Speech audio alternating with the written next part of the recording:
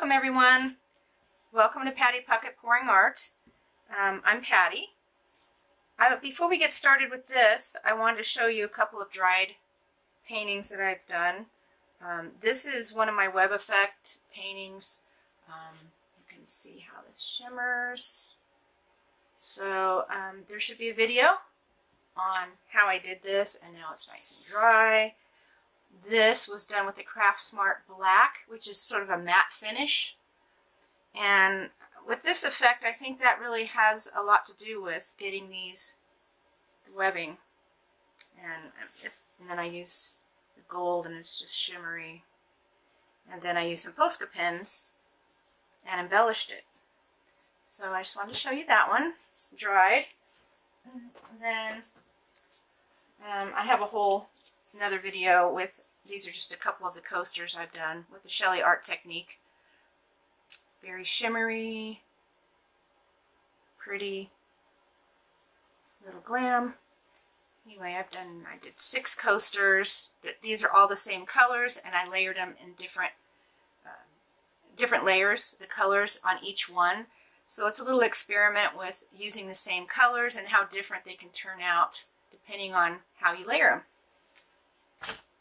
So today what I'm going to do is, this is a 9x12. I haven't really I've done a couple black and whites, but they never, I don't know, I'm not happy with them. Black and white is sort of it's hard to get a really nice pour with black and white, at least for me. So I'm going to try another one. So I'm going to use, like I talked about, the Craftsmart.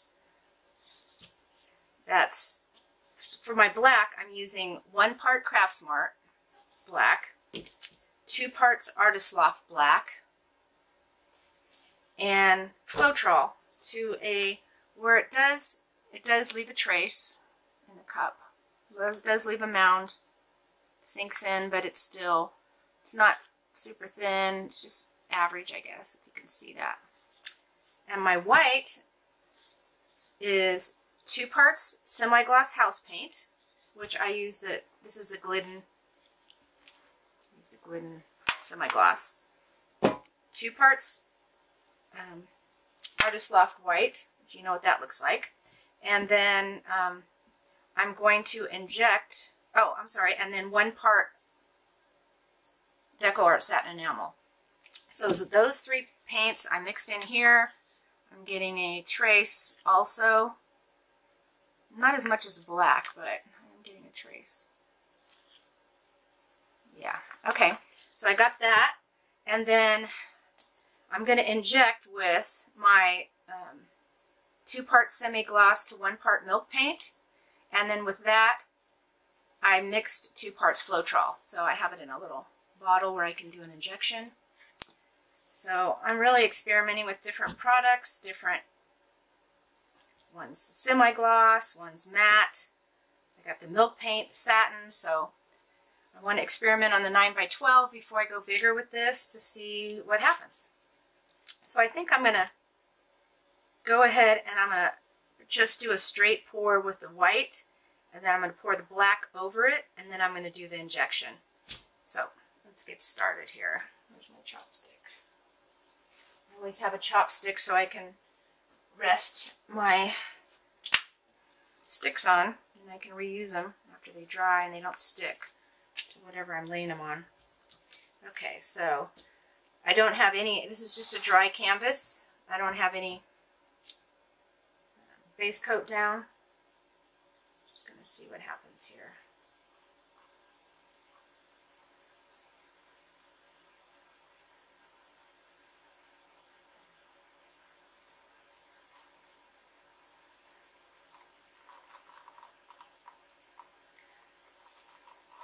That's a lot of paint already, but I'm sure we'll be tilting it off.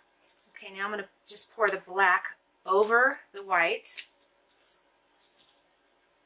Let me pop those bubbles. There's a lot of bubbles in there first.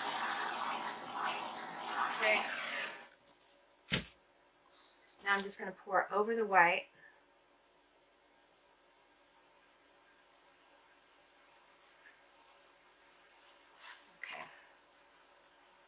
think that's plenty. Okay. All right. Now I'm going to go ahead and pop those bubbles.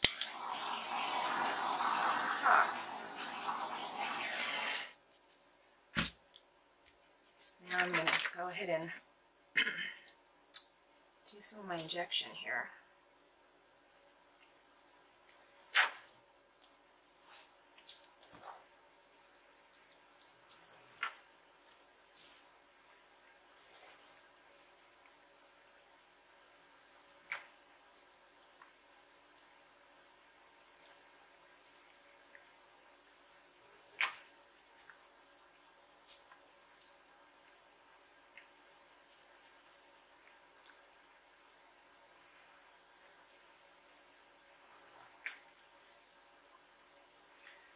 Okay. I have no idea what's going to happen here. Well, I think I'm going to get maybe some clouds in here. Hopefully some cool effects. So let me pop those bubbles. See if anything starts coming up. That white should start coming up.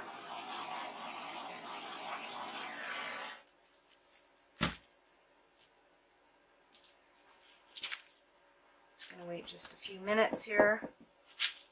Anyway, as I tape this and video this, I'm not sure when I'm going to be posting it, but I just want to let Australia know I'm thinking about all those Aussies and the fires going on over there. It's just how devastating. And I really feel for you guys. I really do. I'm in California. We have our electricity shut off when it's windy. I live in the forest. I definitely know about fire danger and how scary it can be. And I just, you know, I have a plan to get everything out.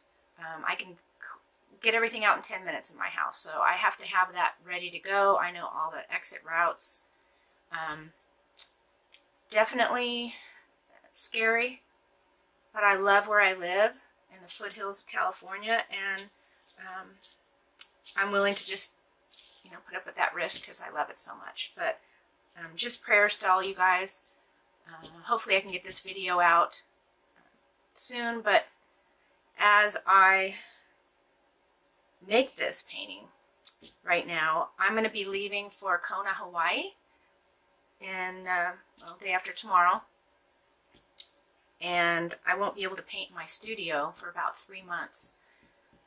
And it's, you know, I've been going there 8 years now, and every year, I mean, I love it there, but I'm going to so miss my studio because I love doing this.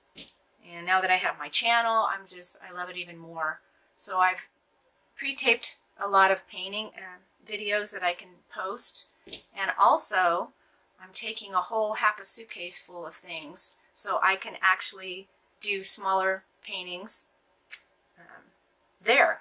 So I'm going to get into alcohol inks and different things like that. So I'll still be filming from there, but I'm just going to miss this.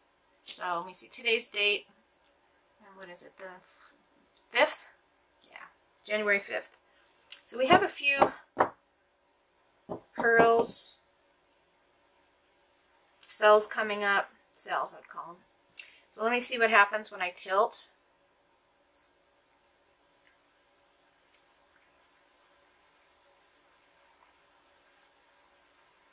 Actually, I see a lot of bubbles, so let me pop those again. There we go.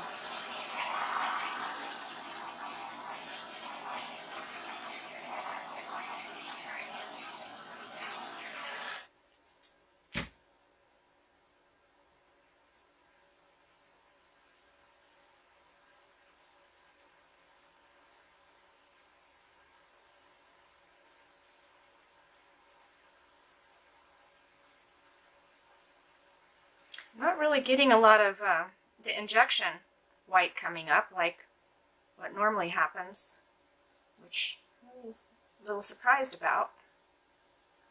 And I'm not sure if it's because of the matte finish on part of that black, or I mean the black's just not sinking. I don't know, maybe it'll start popping up pretty soon here.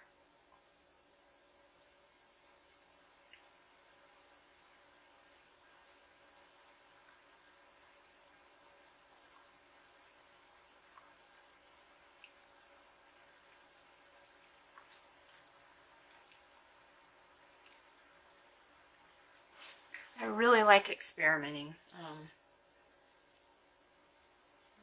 learning new techniques. I watch a lot of YouTube videos just like you do.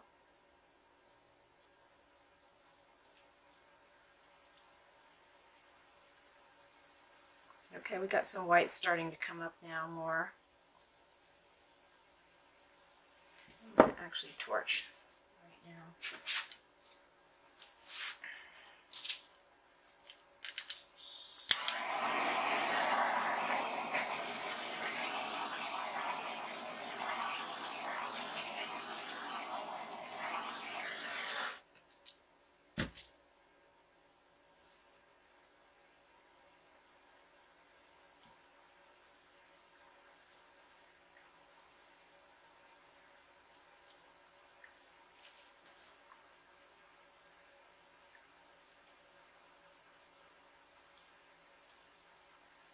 So I am looking forward to the warm weather that's in Kona. So if any of y'all want to come over to Kona or plan on it at some point, go ahead and message me. I have a sheet on all the things to do, all the best beaches, the best snorkeling spots. I know the island pretty well. We go fishing, and could actually probably get you on my friend's boat to go out fishing. Yeah, it's it's an island. It has 11 climates of the 14, I think, of the 14 of the world there. So you have a lot of different options. You can go on Mauna Kea, you can be in the snow, and then, I mean, you sit at the beach and then you can look up at a snow-covered mountain. Waterfalls, you got the Hilo side, which is the wet side. Kona's the dry side. Hiking and volcanoes and all kinds of stuff. You could swim with the wild dolphins right in Kona if you just happen to be out there on a good day where they come by. We see them from our lanai all the time. And we had some friends go to Kona, and I've never been able to swim with them because every time I go out snorkeling at places that they're supposed to be, they're never there. And then I have friends that come first time out, and they're like taking videos, swimming with the dolphins. Like, really? I've been going there 8 years, and I haven't been able to do that yet. So I was a little jelly on that. But hey, someday. Can't predict when they're going to be there. But I know I've been to all the other islands, including Molokai. And the snorkeling in the Big Island is really, really amazing. I think it's better than the other islands. And the beaches are just gorgeous. You have to know where they are, you know, sort of. So, okay. I like how on this one, on this painting, how the black is still black and the white is still white, and the only gray is like right around the edges. I like, this is really cool. Sort of looks like outer space or something. So I'm going to let this sit, and I'll bring you back in about 10 minutes, and we'll see what else forms. I don't think I want to tilt it anymore. I think I'm good with what it's doing. And, you know, I'm not too sure about the pretty much air bubbles, and I think I just mix the white. So that's what's happening. See if those grow. And I'll be right back. Okay, it's been about 15 minutes and we have had a lot of the small white dots get bigger, and it's really cool. It's changed. It still might be changing. I think it is. I have an area, I like it like it is a lot, but I'm just so tempted, and I think I'm going to. I can't leave things alone, you know. So I think I'm going to use a pipette and put dots on this white area. Maybe just these 3 areas. So I have some black dots. I could run black through it, but then I really don't want any straight lines here. Everything has like a nice curve, circular shape to it. So I'm going to go ahead and speed it up, and I'll be putting dots in. I use a pipette. The thing about using a pipette, which is this little, has a bulb on it, is you have to make sure you get the air out before you start, because all right, the color's gone here. So if you don't get the air out, then you might just get one big blob. So that's going to happen once in a while, but if you're careful, maybe not let it happen. All right, here we go. So you want to, on the side, you want to get that first dot out first until it starts coming smoothly. And keep the bulb pushed. As soon as you let it go, more air is going to come in. So try it. Let's see what happens. You can also do different sizes depending on how much you squeeze it.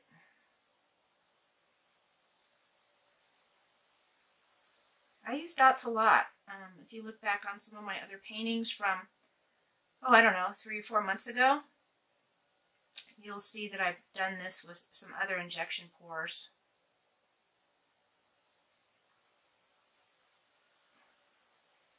But sometimes I just do it with milk paint, but this is just the same paint that I used for this pour I'm doing it with.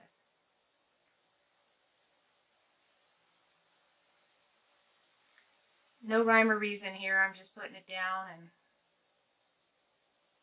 trying to space it properly.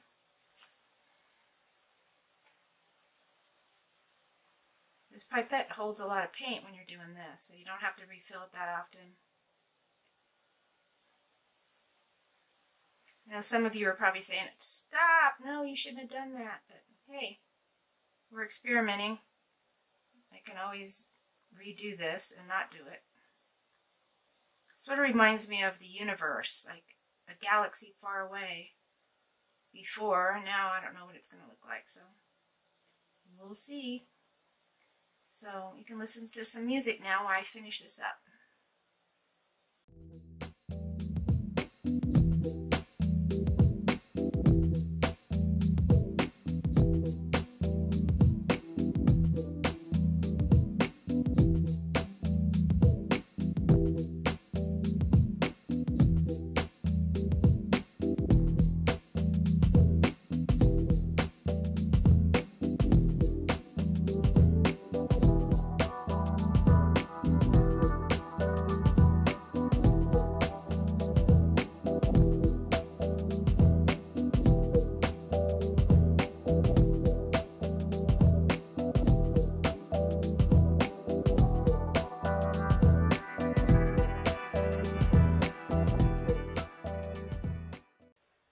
Okay, well, as you could see, I messed up right here, and I think I recouped pretty good.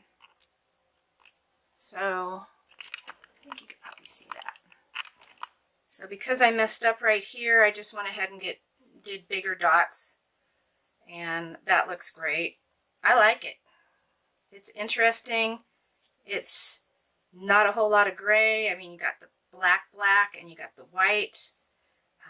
You have some gray along the edges, and then the black cells have come up. Yeah, I like it. This would be great on a bigger canvas. Of course, I wouldn't have it be as busy. It'd be spread out more and have more negative space in here. Yeah, I'll have to do this again on a bigger piece. So Thank you so much for watching. I would appreciate it if you would subscribe and comment. That helps me, that helps support me, and keeps me to be able to still do this. I'm planning on opening an Etsy shop. I'm going to get that set up when I'm in Hawaii, and hopefully a lot of my paintings will be on there.